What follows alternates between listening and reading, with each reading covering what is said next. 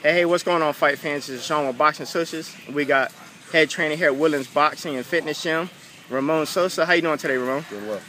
All right, listen, that fight that everybody wants to see is Sergio Martinez versus Julio Cesar Chavez Jr., the son of the legendary Julio Cesar Chavez. He's been living in his dad's shadows and he's trying to come out. He has the belt and he's been looking pretty impressive lately. But on top of that, Sergio Martinez has been derailing everybody, stopping his last 3 or 4 or 5 opponents. I mean, Sergio Martinez is on top of his game. It looks like Sergio's coming up to 160 to fight Chavez at 160. The only little concern people are having is Chavez Jr. never takes the post-fight drug test. You know, everybody's like, why you keep... And a lot of people think he's on that, what's that, diuretics, the one where it helps you lose weight, even though you're not supposed to take that. They're saying he's blowing up to 180 pounds, 20 pounds overnight for fight night. Can Sergio Martinez beat Chavez Jr. with him blowing up in weight like that? Well, that's a very interesting fight because Sergio Martinez with his experience, he's at the top of his game right now. I believe that Cesar Chavez, Cesar Chavez Jr. He's got a little more boxing skills than Martinez. Mm-hmm. But as far as power, there's no doubt Martinez got the power. I'm glad that finally Chavez team, finally came up and finally find somebody that is worthy, because they've always taken, it's a money game, It's a top ranked baby, and that's Hispanic, when he fights, they pay a lot for pay-per-view, especially the Mexican crowd. And he's still fighting no matter what. He's still his daddy's shadow, and finally he's going up against somebody that I think is going to give him a hell of a fight. And to be honest with you, Martinez, I think, is going to win the fight, by knockout. Wow. Martinez is very, very powerful. Doesn't have a lot of boxing skills, but as far as getting in there, and then the problem that I see with Chavez, he's going to try to go and try that macho man fight with him.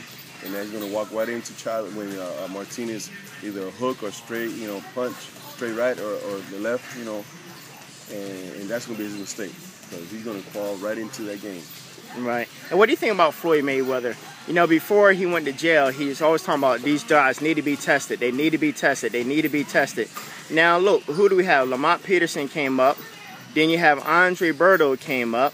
And just recently, Antonio Tarver just got busted for steroids. You as a trainer, you got fighters, you have amateurs and pros.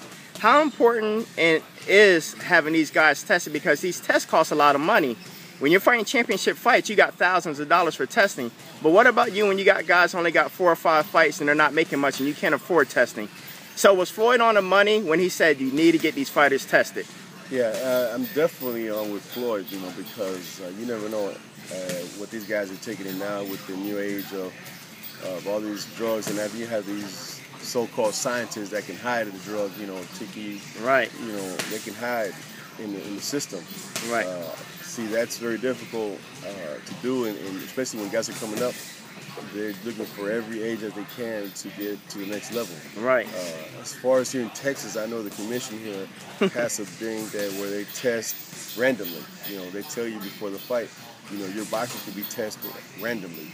So I don't know how they do the testing or how they pick them, but at any chance, they come into the dressing room after they say, look, you get tested.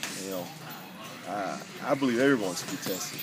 There's got to be a way where even if you're 1 or 2 fights or 30 or 40 fights, pay-per-view fighter especially, get tested. You're going to win. You win legally. You don't need no performance-enhancing drug to do it. So Mayweather was fully right to ask Pacquiao to take a drug test. Yeah, I don't. Not just pee. He wants to draw blood. Yeah, the urine sample that he's talking about, and the blood, I guess, is more accurate. Yep. More accurate. And a lot of people don't want to take it because it finds more stuff. Exactly, and that's exactly right. But when you take that blood test, you can hide. And by Mayweather making once Pacquiao, if they do ever fight, take it. Hey, Pacquiao should do it. If he's not hiding anything, why? And I think it's not about ego. I don't know what his problem is. You know, for that kind of money, they can take my blood in between rounds. I don't care. You know? But if they ask me for that kind of money, you're gonna fight Mayweather. Hey, you can take my blood in between rounds. Make sure I'm not testing positive. You know. Right.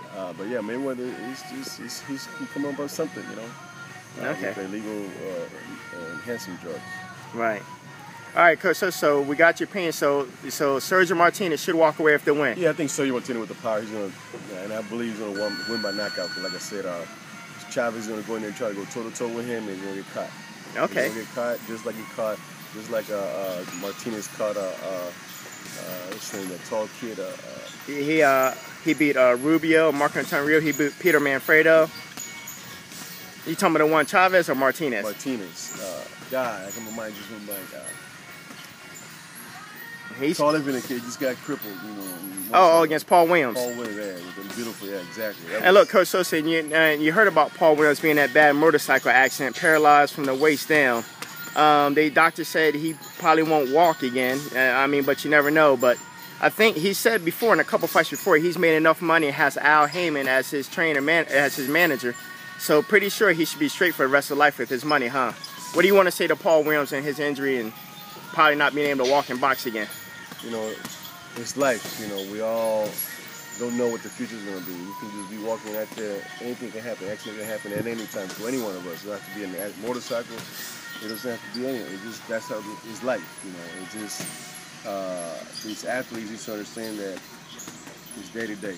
You know, make sure you live your life right. Have your money saved and put in the right investment. Don't have just people just doing whatever they want with your money.